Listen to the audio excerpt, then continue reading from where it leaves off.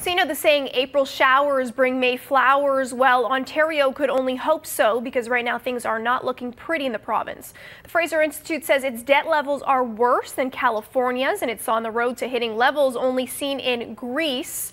Niels, Veldhuis, president of the Fraser Insitute, joins us now live in studio. Good to have you here in the flesh. Thanks for having me here. So not so good news when it comes to Ontario, not surprising, but you're reiterating that really we're on track for big problems ahead. Yeah, that's right. Look, I mean, we all have heard about California's fiscal nightmare. Its own treasurer says it's a train wreck. You hear it in the news all the time.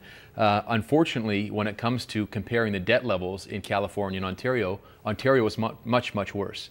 $240 billion in debt here in Ontario relative to $144 billion in California. So the problem here is a lot worse than in California, but California gets all the negative press. You know, it's startling. You're talking about America's most indebted state. And actually, it's a good comparison because it's such a startling one, so it really makes us sort of open our eyes. Speaking of opening our eyes, though, you know, last year we heard from Don Drummond, this economist. He came out with this list of 300 and something recommendations. Have you seen any of them applied yet in the province? No, I mean, that's the problem. We had this blue ribbon commission that looked at the public service headed by Don Drummond, and it was basically ignored. And so Ontario has this very significant fiscal problem. Its debt is increasing at a very rapid pace. In fact, it's going to go to 66% of GDP from its current state of 37 in just a few years, in 7 years. And so if it doesn't get its act together, it will head down the road that Greece is heading down. And so, you know, unfortunately, we had this Blue Ribbon Commission and nothing was done.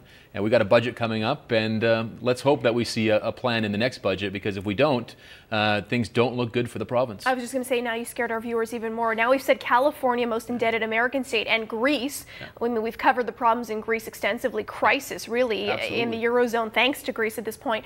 So let's talk about some ways, some things that you'd like to see happen with the government. We're looking at Premier Kathleen Wynne in the background here. What can the government do to sort of take baby steps to get us back to where we should be? Well, it's not really about taking baby steps. That's the unfortunate part. I mean, yeah, it's waited too long to take the baby steps. We could have taken baby steps back in 2002.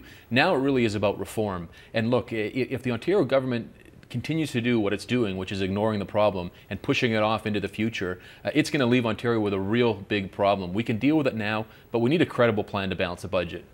We can't balance the budget over 6 to 10 years. We need a plan that balances in a shorter time frame. We have to look at reforming government programs, and those are the big ones. I mean, healthcare, education, social services, that's 80% of the budget. So that's where we need to focus, because without savings in those areas and without reform in those areas, it's going to be very difficult to balance the budget. Niels, I got to ask you, are you optimistic? Are you seeing anything from this government to date that tells you it's possible? It's possible to solve this fiscal problem? I'm optimistic, not because of the government, but I'm optimistic because when I talk to Ontarians, they understand, and they're starting to understand the gravity of the problem. And that obviously, that's a good sign, because if they demand change, then we're going to get change from the political classes. And so that's a note of optimism, despite the fact that the outlook doesn't perhaps look that rosy. And yet the concern, and you and I were actually just talking about this off camera, is that unfortunately Ontarians get the picture. I live in Ontario. I understand, you know, the seriousness of the problem right now, but I'm not a decision maker. Right.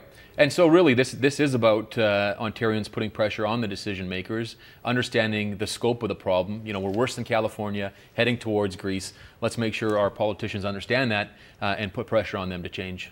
Really good to have you here. Thanks Appreciate for having it. me. All right. Niels Veldhuis is president of the Fraser Insitute, joining us live in studio.